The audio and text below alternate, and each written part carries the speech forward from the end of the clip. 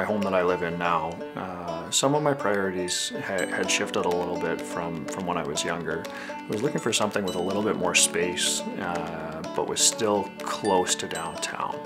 I wanted something that could get me to the beach within a couple minutes, but I wanted something where I could, when I went home, I felt like I was away from the office and gave me enough distance that just time to relax really and enjoy myself when I was there.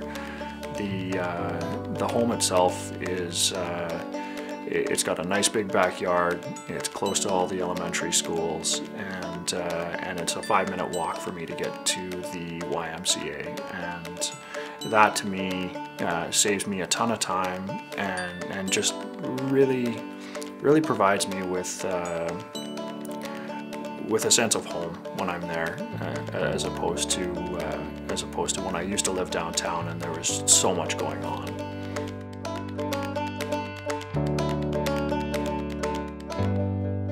Once you've decided to sell your home and you understand your motivation for selling, the important thing is going to be to understand the process that we're going to go through to sell your home. You need to understand the details, the everyday aspects of selling, setting up of showings, the staging, the cleaning. There is going to be work involved, but it's something that I can help you manage and that we can work through together. Communication is really important.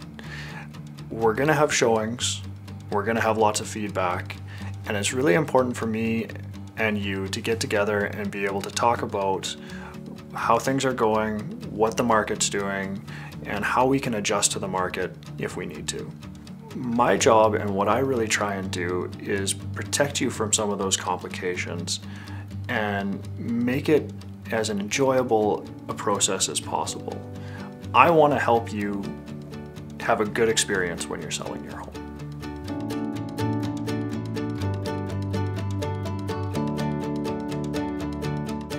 Once you've decided to sell your home, we need to understand that there's a process involved.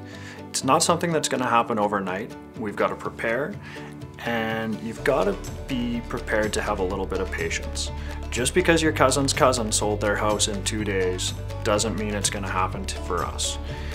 We need to take into account that there's going to be some bumps in the road. We're going to need to do a little bit of shuffling here and there, but together we can make it a smooth process and we can make it work for you. We can make it a situation where 10 years from now you look back and you think, I really enjoyed selling my home.